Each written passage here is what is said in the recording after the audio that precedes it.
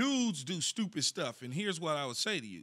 If you and Max would ever get out there in 10-degree heat with humidity and all that, and you sweating, and you already mad because you're tired of the coaches treating you like you are nothing, and now, you know what I'm saying? Yeah. It's the anger, the fuel, and all of a sudden somebody says something to you, does something to you, and it just, that's what happens. Pops off. Yeah, that's what happens. But I don't like you anyway. But see, going for the neck up underneath is one thing. Like, I'm still going to try to be someone. If we fighting, I'm going to try to be smart with it. Or I'm going to grab you by the face mask and then I'm going to come underneath. Jeez.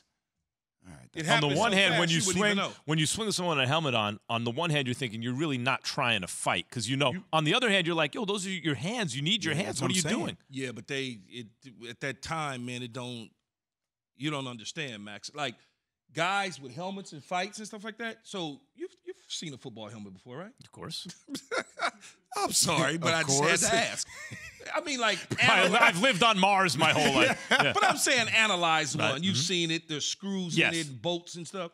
I've seen people yank the entire face mask. How strong people yank it off with the screws and everything in it. Oh my God! See, that's like literally snatch off a dude's whole face mask off of him. That's why I didn't play football, Max. You know, I asked Damian Woody, Jay. Wild. I asked D Wood, like, what was your max on the bench when you were in the league? And they get stronger because they mad. I asked D Wood what his max on the bench was. You know what it is? Guess what it is? What? D Wood's max on the bench when he was playing. Over 600 pounds. Yeah, easy. Over I can tell you that. 600 pounds. Easy. I be seeing dudes walk in the studio. I'm like, easy. 600 ain't for him. I'm saying that's easy. That's light. Lightweight. It's like 600 pounds. Yeah, my max at the time was, I think, 415. That's a lot of weight. Yeah, it's a lot of weight.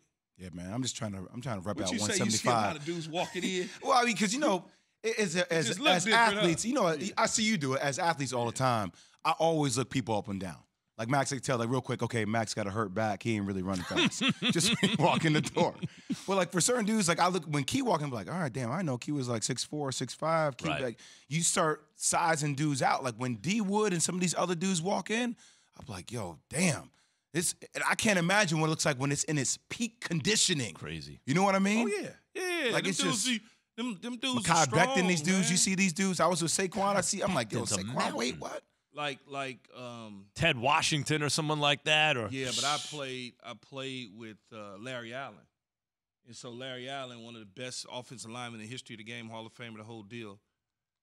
I literally rest in peace, Terry Glenn. But I watched him annihilate Terry Glenn because Terry Glenn was in the way. He pulled in the game. In the way. He was just in the way. Just in the way. We were blocking on a toss play. I had my man. Terry was supposed to go get his man, and L.A. pulled.